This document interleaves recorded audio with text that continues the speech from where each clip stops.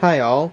Since my brain was thinking silly and slightly evil things following the destruction of the fan earlier today, I decided to construct a dedicated, more robust kill box for popping various little battery-powered and direct current-powered devices.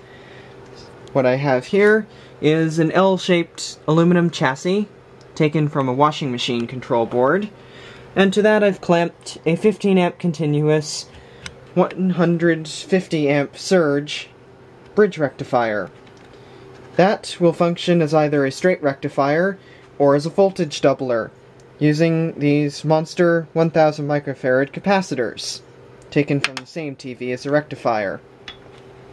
That, along with the variac, should give 0 to 200 volts at about 10 amps, or, in doubler mode, 0 to 400 volts at about 4.5 amps.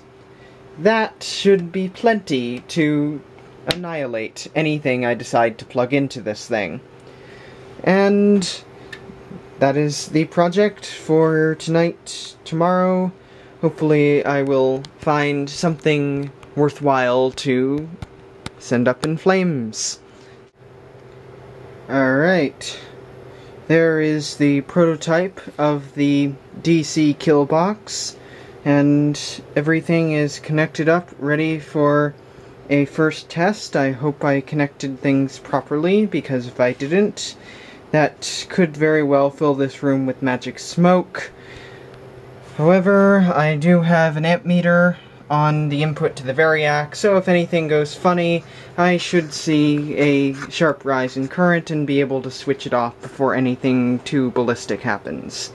So, I'm gonna finish everything up, double check, triple check, and get on with the test. Alright, here we go, powering on. Alright, current consumption appears normal. Gonna start cranking that up. And that appears to be functioning as well. Nothing's bulging. Current consumption appears again at idle because there's no load. Variac is sitting at 20 volts AC, maybe 21 volts, and this voltage doubler is spitting out 64 volts DC. So, that appears to be successful. I think I'm going to continue ramping that up just to see what happens.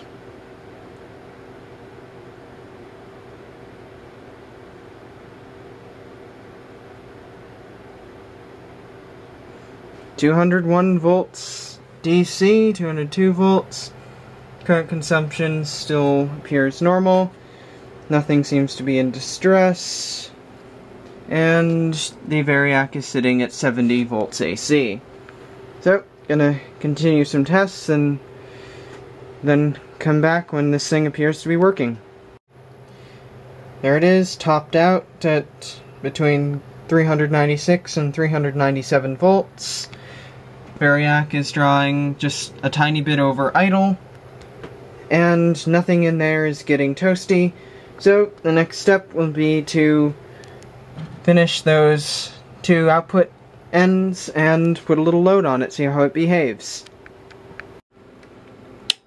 Variac is on, drawing idle current, no output voltage.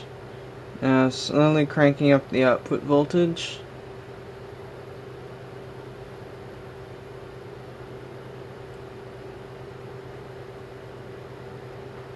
Alright. 37 volts DC. The lamp has just begun to glow.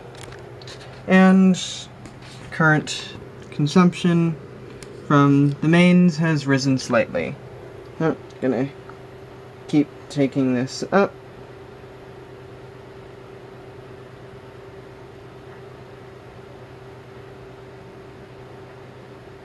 Alright, 81.2 volts DC.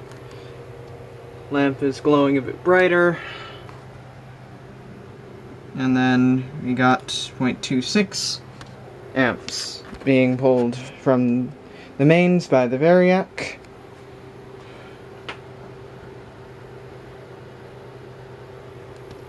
And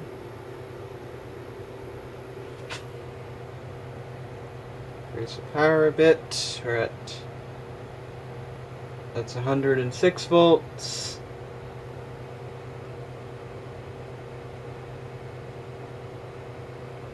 Now that's at 123 volts DC.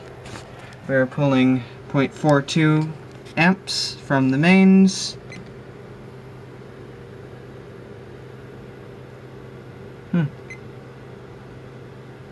51 volt amps, but a little under 30 watts. And the circuit doesn't seem to be complaining. Gonna grab my little heat gun and, or thermometer, and take a look. Resistors aren't complaining, and the rectifier is, well, it really couldn't care less about the load that's on it. So I'd call that a success. And vary the bulb up and down, up and down, up and down, and then off. Oh, successful little load test. This thing really couldn't care any less about a 25 watt load, and I think that's about all for now. Thanks for watching.